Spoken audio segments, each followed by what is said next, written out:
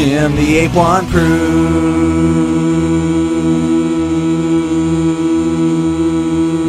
Hello again, humans. It is I, Jim the Ape, minus one tooth towards the back of my mouth because apparently I need to take better care of the ones I still have. So if there's anything off about my voice, even something subtle and barely noticeable, that's why. Anyway, I wanted to continue in the vein of my last video about the Doom games and make another video about a video game I enjoy, while also working in commentary about social and political issues and responding to controversies surrounding it. I've got a lot of material to get to, so let's cut to the chase. I'm talking about Spider-Man. More specifically, I'm talking about the very recently released video game based on one of my favorite Marvel superheroes that is a PlayStation 4 exclusive because Sony. Now, this is one of those rare videos where I've actually done research. Yes, I have sacrificed the past week or so of my life tirelessly researching this game, spending 6 consecutive nights, after work shifts mind you, playing this game at an average of about 4 to 5 hours a night. Yes, I've spent almost the same amount of time working on researching this video as I have working at my so-called real job over the past week. You're welcome. So it is with that great wealth of knowledge that I now present to you this video, wherein I will examine the new Spider-Man game and look at its political messages, as well as respond to some articles about it. And going into this video, it was pretty much a coin flip as far as deciding what to talk about first. But I think I'm going to start with the already beaten to death horse that is Tom Lay's article entitled, "They Turned Spider-Man into a Damn Cop and It Sucks." First of all, they didn't turn Spider-Man into a damn cop, they turned him into Spider Cop.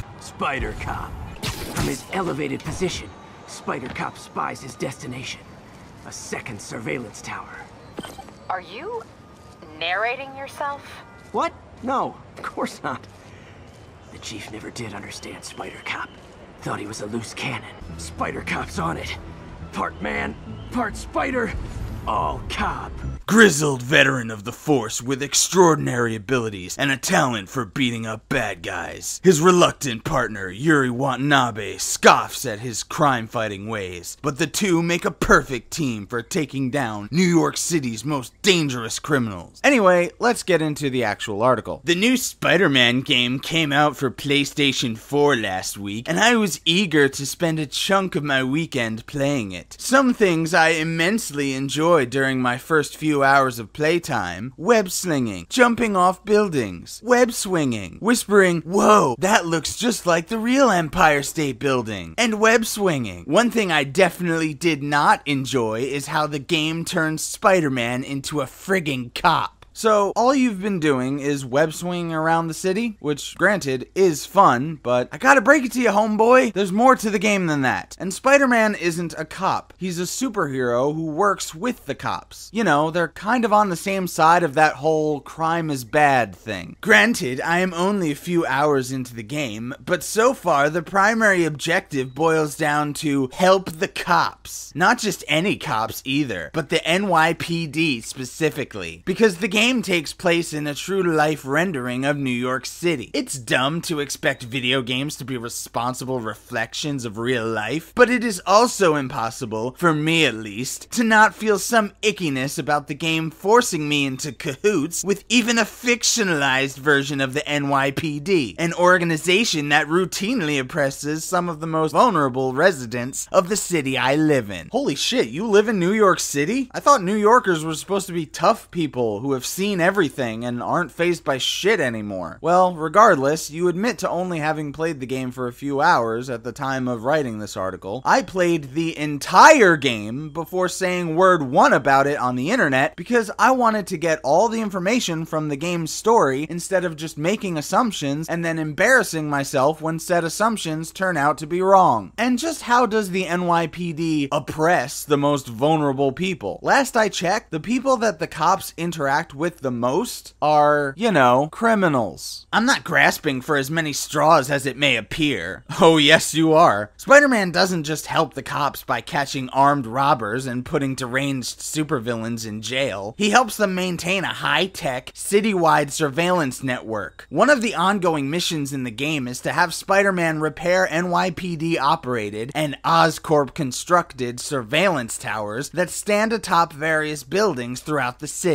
When these towers are repaired, they allow the NYPD to monitor all citizens within a certain radius of the tower, and for Spider-Man to get real-time updates on happenings within the city via an uplink with the towers. Yeah, and if you had paid any attention to the dialogue leading up to that particular side mission, you would know that their system had been hacked. So Spider-Man needed to go around fixing the towers so that criminals couldn't tap into that surveillance system. And yeah, it is a little bit NSA-esque. But do you know what fixing those towers allows Spider-Man to do? Go ahead, just take a guess. Don't know? Oh, I'm sorry, you didn't buzz in on time. The correct answer is that it allows him to stop crimes as they happen. Not just to find and punish the responsible parties after the fact. No, actually catch them in the act of a mugging, armed robbery, assault, etc. This is a game mechanic that will be familiar to anyone who has played an open-world RPG in the last decade. What the towers functionally do is reveal areas of the game map to players so that they can find additional missions and collectibles. Yeah, it's the Far Cry formula. But it isn't strictly a game mechanic, it's also a narrative choice, and one that comes with some pretty obvious real-life parallels. The NYPD buying cutting-edge equipment and software from a shady tech company owned by a billionaire with,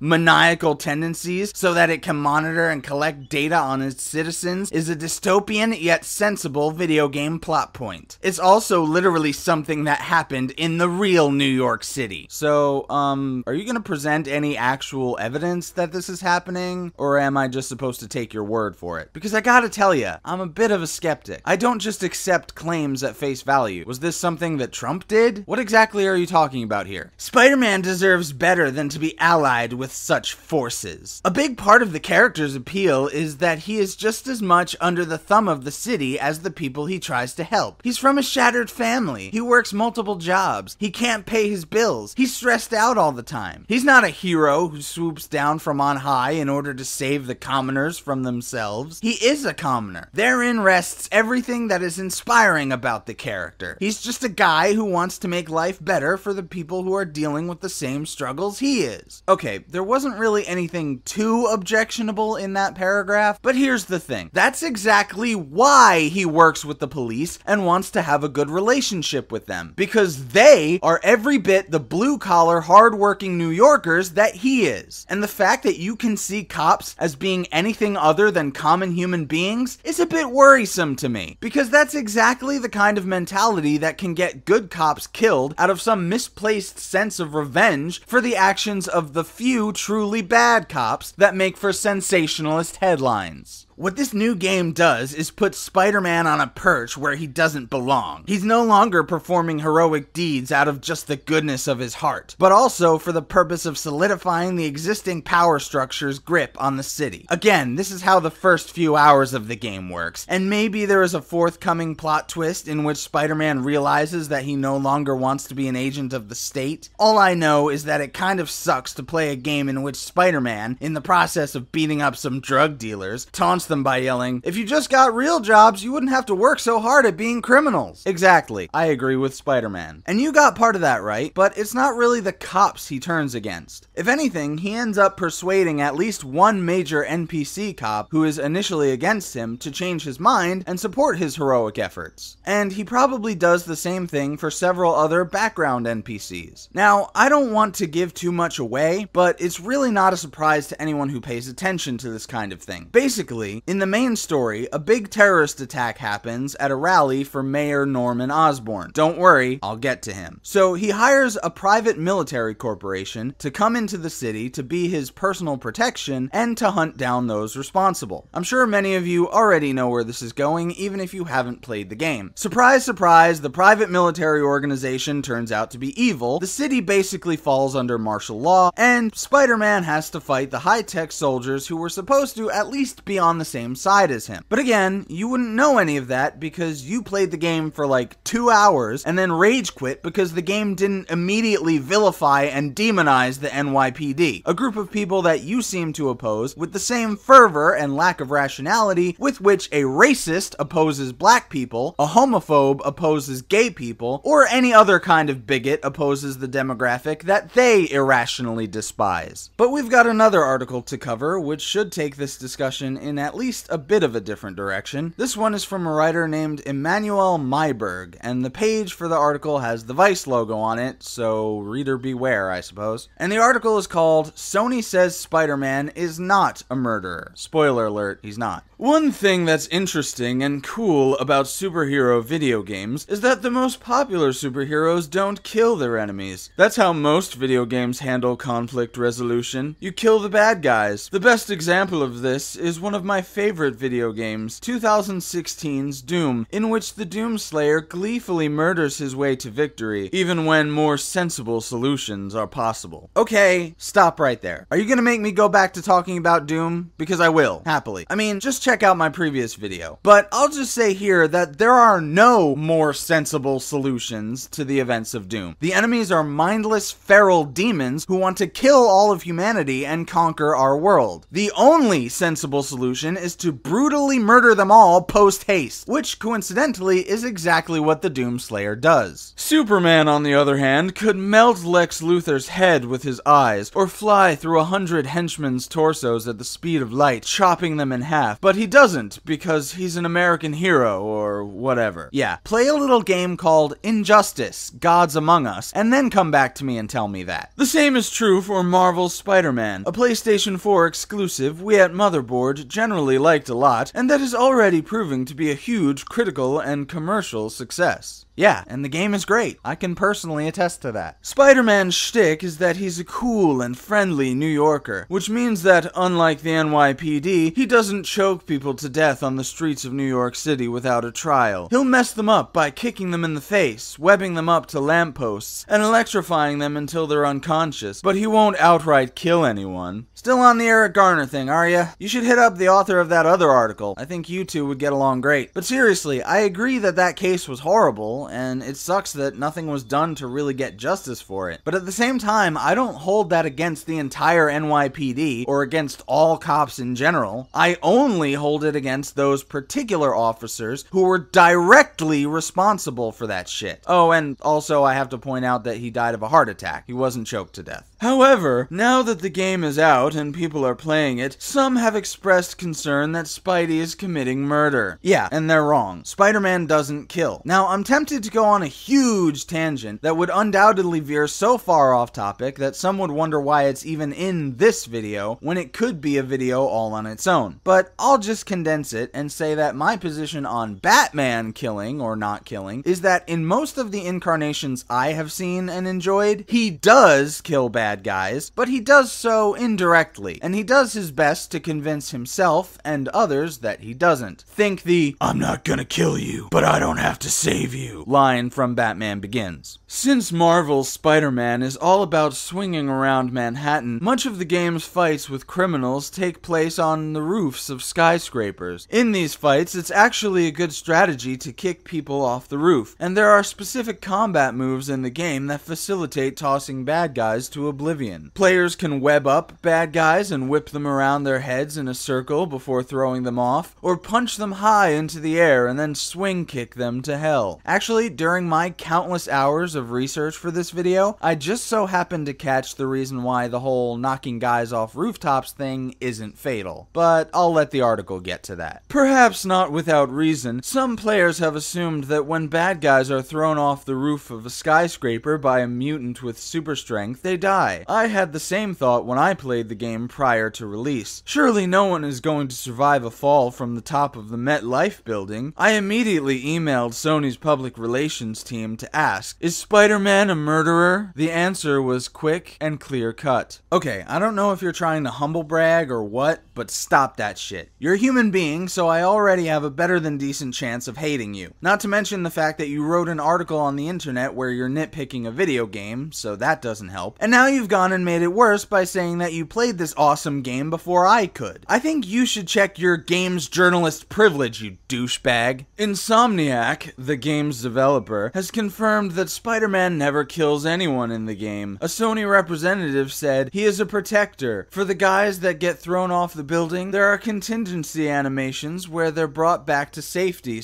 / webbed up." I went back into the game to confirm, and Sony's explanation checks out. If you jump down after a bad guy that you just kicked off the roof, you'll see that he will spontaneously be pulled by a web and stuck to a wall before being liquefied on impact with the pavement. That's what I was alluding to a moment ago. I just so happened to catch a glimpse of one of the guys I knocked off of a roof getting automatically webbed to the wall of the building. Up until that point, I had also assumed that those guys were just dead. But unlike this guy, I was perfectly fine with that. It's just a video game after all. It's not real. Good save, Insomniac, but it still doesn't make sense, really. Is Spider-Man attaching a web trip mine, one of the game's many gadgets, to these bad guys with his big toe as he kicks them off the roof? Is the device equipped with a speedometer that activates once these bad guys reach terminal velocity? How does it find a surface to attach to? Actually, I think there's a split-second animation when you knock a guy off of a roof where Spider-Man very quickly shoots a web after him. I seem to remember a few times when I thought I saw him shoot off a web without it being something that I intentionally did. But again, it's just a video game. Not every single little aspect of it has to be explained or depicted realistically. And frankly, if it did, that would suck all the fun right out of it. Also, and I've reported this bug to Sony, I've definitely kicked bad guys off the roofs of shorter buildings, say 5 to 10 stories, and watched them plonk on the sidewalk, at which point they stopped moving. To me, they looked dead. Another player has also shared footage of Spider-Man webbing a bad guy to an armored truck that then explodes. Either or both of those could just be glitches or programming oversights. The game did just launch after all, or maybe buildings of those heights wouldn't be fatal to fall from and they're just knocked out. I'm no expert, but maybe the Marvel Universe has different laws of physics than the real world. And this is all after we accept the fact that Spider-Man beating the living shit out of people doesn't kill them. He's strong enough to lift a helicopter, but when he's pummeling escaped convicts like they owe him money, they somehow survive? Yes, because again, it's a video game. Also, he's not trying to kill anyone, and he's been Spider-Man for a number of years when the events of this game take place, so he knows his own strength well enough to hold back. It seems unlikely if you think about it seriously, but that's true about most video games. In the Arkham games, Batman also folded bad guys' bones like origami. Very well.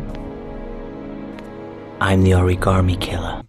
Origami. Yeah, thanks David Cage for permanently making that word hilarious to me, without ever killing them somehow. Oh, and I guess now would have been a more appropriate time to bring up the whole Batman killing or not killing thing, but whatever. It's not a problem that diminishes the game in any form, and the same is true for Marvel's Spider-Man. All video games require players to suspend their disbelief at times. If anything, the problem is that Sony turned Spider-Man into a cop. Oh, so you are familiar with that article. I guess I should have covered this article first and then that one second to make for a better segue, but I was already well into writing the script for this video when I noticed that, so it's too late. Oh well. In short, I think both you and that other author are taking a fictional video game about a young man who got bit by a radioactive spider and now swings around New York City like Tarzan in a red, white, and blue leotard, fighting street crime and mostly animal-themed supervillains too seriously. My prescription is to sit back, relax, play the entire game at your own pace, and have some fun. And of course, now that I've condemned others for taking this very fun video game about a very silly comic book character seriously, I can end this video, right? I mean, it's not like I would ever take this game too seriously and read too much into it.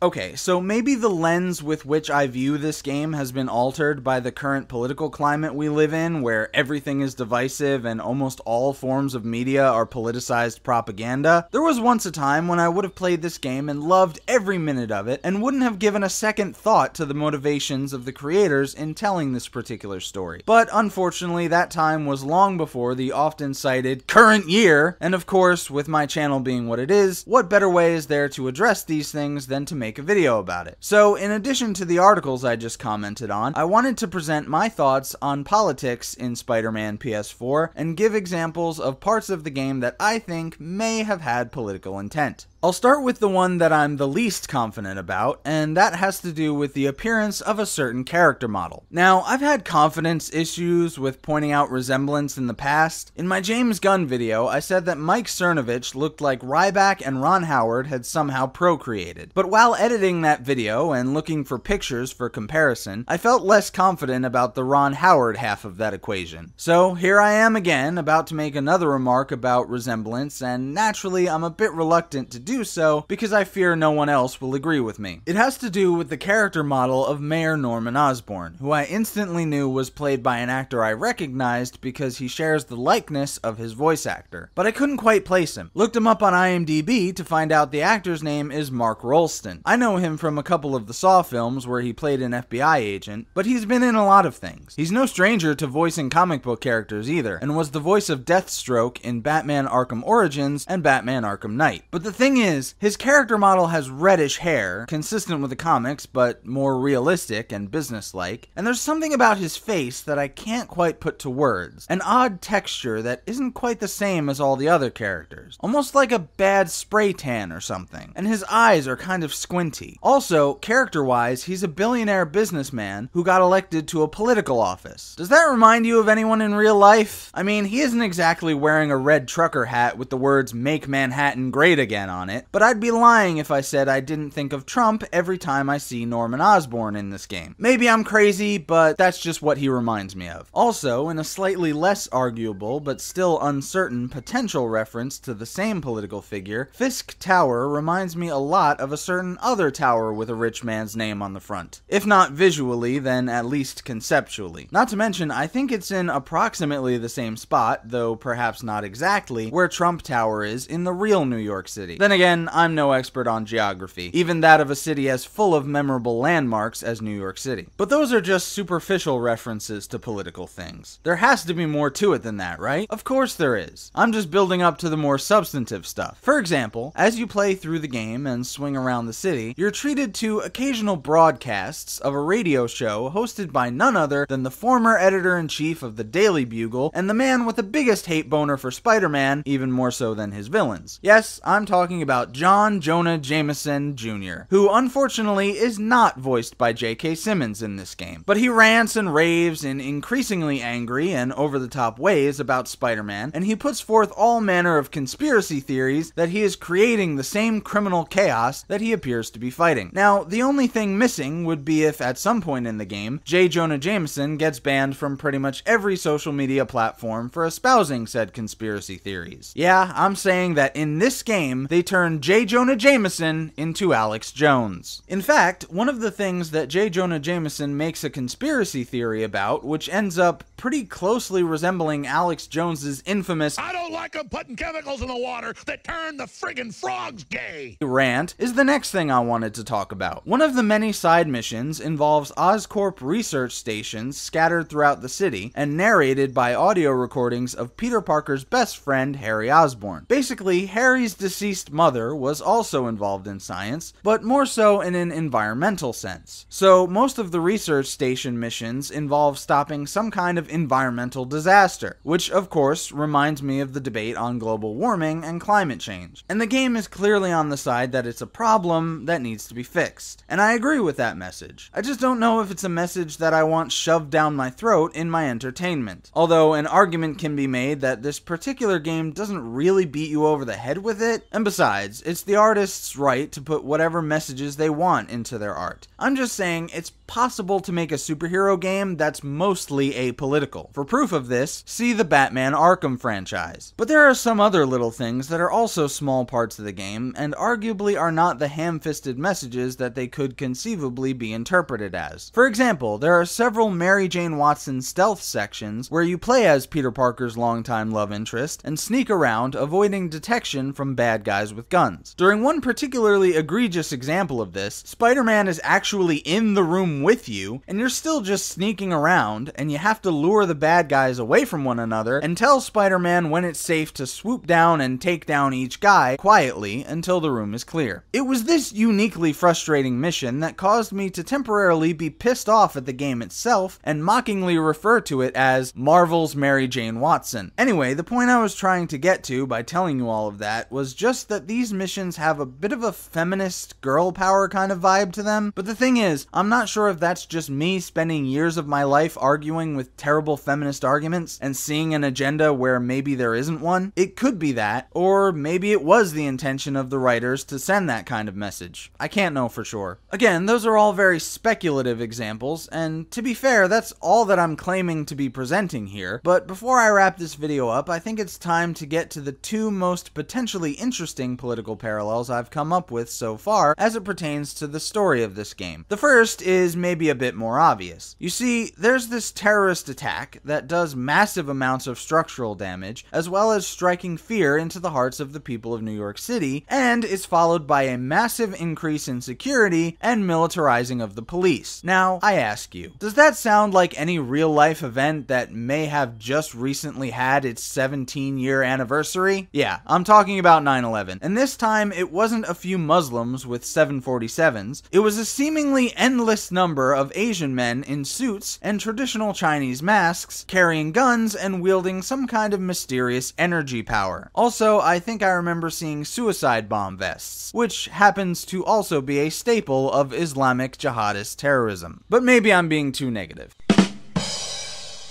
Not that this last parallel isn't going to be as well, I just had to make that joke and didn't have a better idea for a segue. Something that I made a joke about when I first started the game actually makes a bit of sense when you think about it. You see, the game opens up on a mission where you take down the kingpin of crime, Wilson Fisk, unfortunately not played here by Vincent D'Onofrio, all while learning the gameplay mechanics in cleverly integrated tutorials. After completing this mission, there's a cutscene where Fisk is being arrested, and he claims that he was the one keeping order in the city, and that within 1 month, Spider-Man would wish to have him back out doing just that. Naturally, Peter makes some kind of quip to the effect of, yeah, whatever, but with some kind of joke or nerd reference worked in. Also naturally, the city descends into chaos shortly thereafter within the events of the game. So, knowing that would be the case, I made a joke to a coworker about the entire game being just one big metaphor for the war in Iraq. And after having played the game all the way through, I can't really say that anything in the game contradicts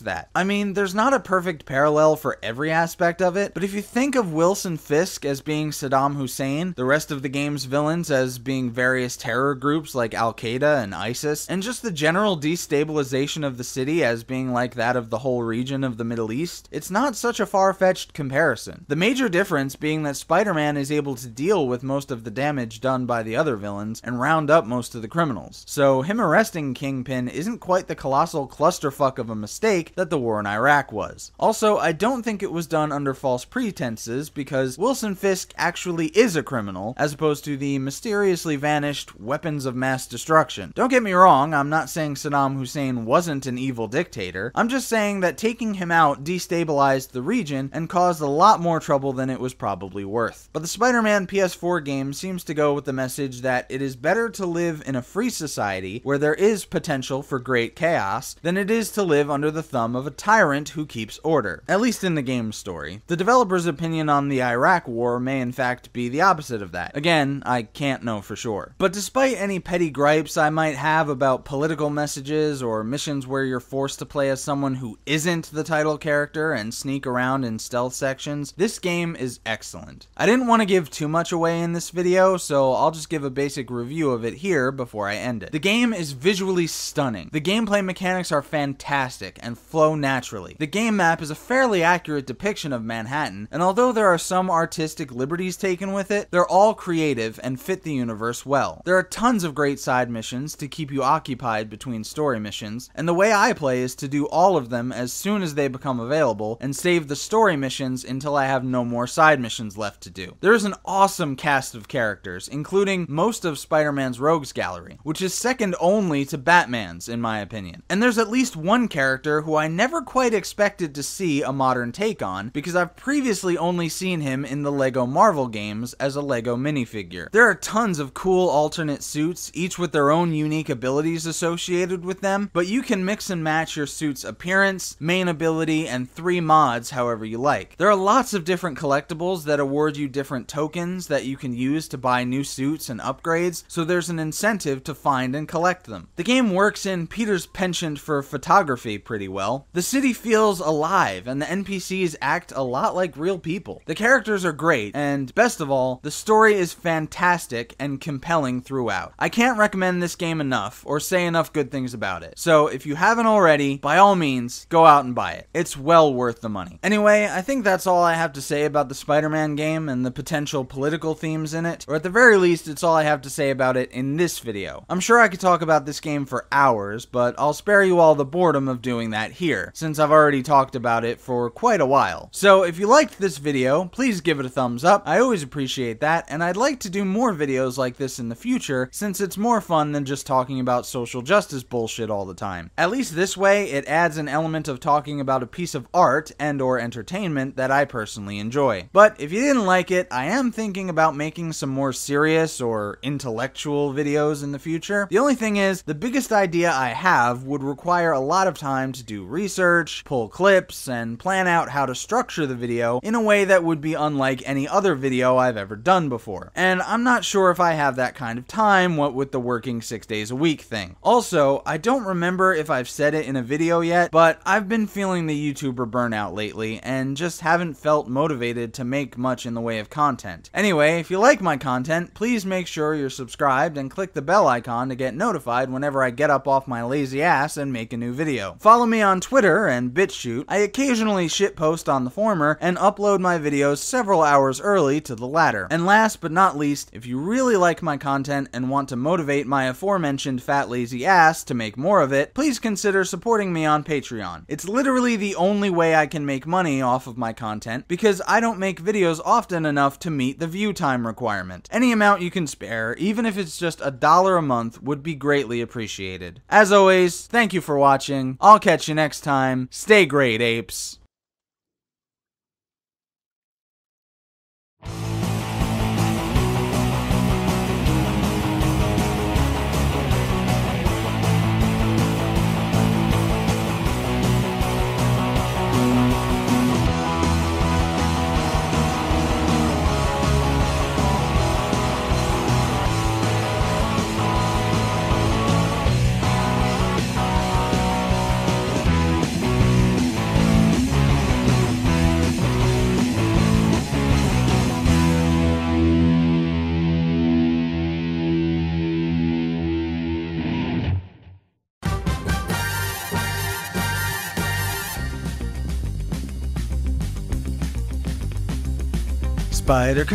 Spider cop, kills some thugs with a spider drop.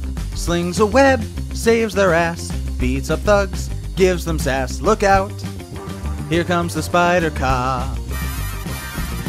Is he cool? Listen guys, he makes Yuri roll her eyes. His own life he narrates while he tries to sound like Tom Waits. Hey there goes the spider cop.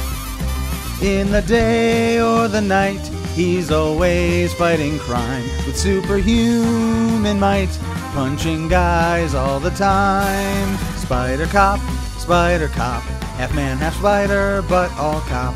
He's the king of police bugs. Forgot to mention he really hates drugs. To him, it's always cops and bandits. Getting too old for this shit. Crime fighting spider cop.